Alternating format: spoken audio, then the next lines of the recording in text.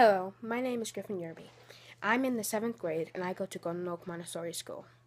I was one of the trailblazers for the hackathon last year. I had a lot of fun and experienced a lot. I had a passion for games and I couldn't seem to get into it because I couldn't find an event or couldn't find a way to push me into there.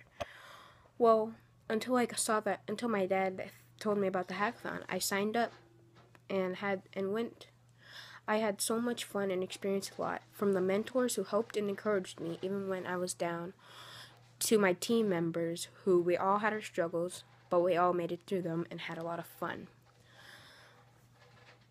So I had a passion for drawing and I couldn't really get into it until I went to the hackathon last year. Then, after that, I put all my time into drawing, bought multiple drawing books, watched tutorials online. And I've learned a lot about drawing. And that's why I want to go to the hackathon this year.